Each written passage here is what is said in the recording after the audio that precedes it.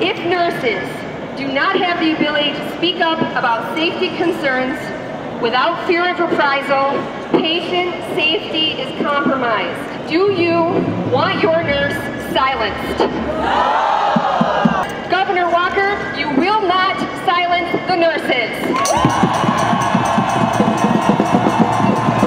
We're in Madison, Wisconsin, and we're here to have our voices heard on this budget bill that Governor Walker is trying to pass. We can't negotiate over a budget because we're broke and we need the money. And the unions and the Democrats have said they're willing to take the concessions on wage and health benefits. They're willing to take about an 8% pay cut. They already said that. They've already made those concessions.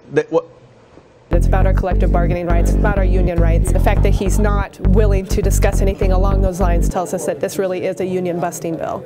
If you want to participate in democracy, you got to come to where it's at, and that's in the arena, and the arena is in Madison, Wisconsin. I hijack the frequency. I block the beltway. I move on D.C. I think this is my 11th day of being here. We're sleeping at the Capitol every couple of nights with our kid. My husband's texted me and asked if he should forward my mail to my new house. I'm like, nope, keep the bill, send a toothbrush. We're here to put an end to union busting. This is becoming a nationwide scourge, and we are ready to stomp it out, and we will not give up. If labor doesn't come out on top of this, then humans don't come out on top.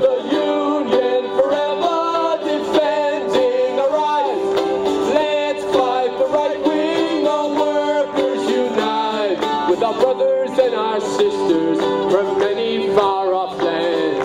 There is power in a union. Hey! Hey! Hey! Hey! My dad died a year ago from lung cancer. Before he died, I asked him, where do you want your ashes to go? And he said, in all my favorite places. And guess what I brought yesterday to the march? I scattered my dad here among his brothers and sisters in solidarity.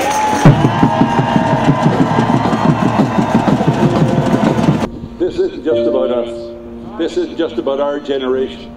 This is about whether or not the next generation will have at least the same start in life as we had. It is my belief that the future of the rights of working people in this country will not be decided in Congress. It will not be decided in the courts. It will not be decided on talk radio. It will not be decided on Fox News.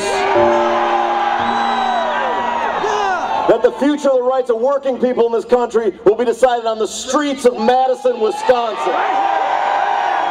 In the squares of the city, in the shadow of the steeple, near the relief office, I see my people.